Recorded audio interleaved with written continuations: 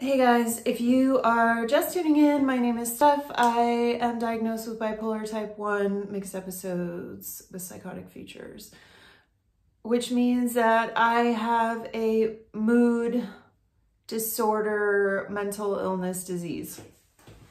I don't like calling it a mental disorder. I prefer to call it a disease. And a lot of times I don't like telling people that I'm bipolar, even though I should. And so I will say I have a brain disorder, which is true. So I've been gone again. It's been so hard.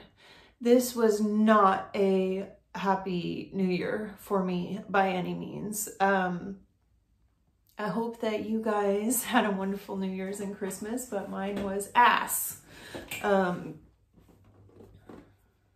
Around Christmas time, I did a video, I think I might have mentioned it, my cat got really sick. I had 4 cats and 1 dog, and one of my cats I spent 5 years trying to catch, and he was probably one of the closest to me cats I've ever had.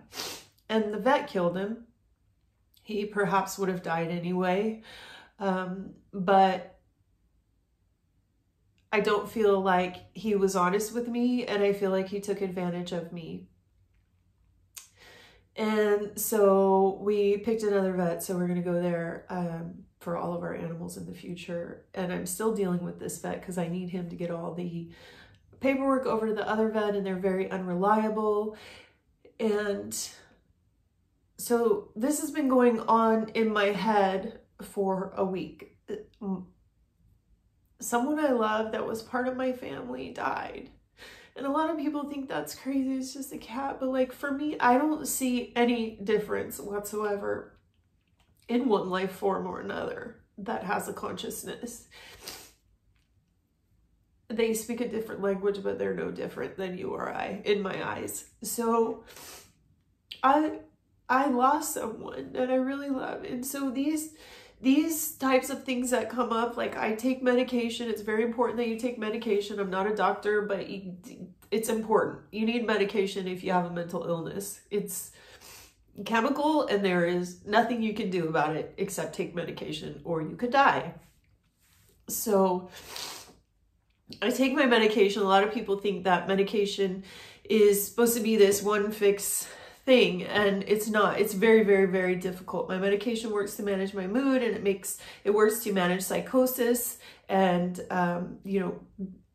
delusions and things like having an episode of mania. It helps with that, but it's still really scary because I've only been on this medication for 3 years. I've been on this medication for 3 years. And I believe I started on 150 milligrams and now I'm on 300 milligrams. It goes up to 400 milligrams. And so I had to increase my medication last year. Anyways, the purpose of this video was to tell you guys, like, if you aren't someone with a mental illness, or if you know someone with a mental illness or bipolar disorder and you're trying to help them, it's really important to understand that even though they're taking medication, it's an everyday struggle. It's an everyday struggle, the review of the thoughts, and you're like, I cannot, like, something will happen really traumatic and it will just play over and over and over again in my head, and I will try to make it stop. And then I'll start thinking about something else, and then that will become really negative. And then I'll go right back to the thing that kept going over and over and over again in my head, and it affects my sleep. So I'm really tired. I haven't been eating well. So it's been really hard. So that's where I've been. I also want to say too, there was one good thing that's happened. Remember when I got really set off and I did that video about born again Christians because I was so shocked that my friend had gone off the deep end. She reached out to me again. I didn't think I'd ever hear from her again. And it's really awesome that we were able to set aside our differences and still have a friendship, because we believe she's a totally different person than she used to be. I'm a totally different person than I used to be.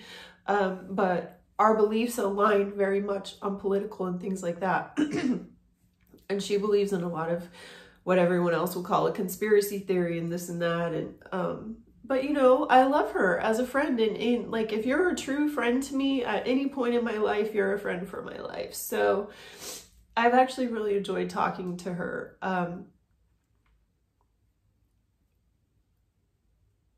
I don't know what else to say. It's been a shitball week. Like that I've literally been sitting in front of the TV watching Shameless for all week. But yeah, my cat died. I've been thinking about my biological mom a lot. I've been thinking about my little brother, my half brother, a lot. And yeah, it's a daily struggle. I don't know what else to say. I do have plans for more videos, better videos, which I don't know how long they're going to take to upload, so I'm not going to make any promises. But yeah, that's it for, I just wanted to like check in with you guys. I hope you guys all had a wonderful New Year's. Zeus actually died at 1:30 a.m. on New Year's Day in the middle of the night. So yeah, like I said, it wasn't good. But there's always tomorrow, right? Oh, I want to say real quick, the world is fucking weird in the US right now. Like, it's so weird. If you're in Turkey, which I know at least one of you is, in the US, it's bananas.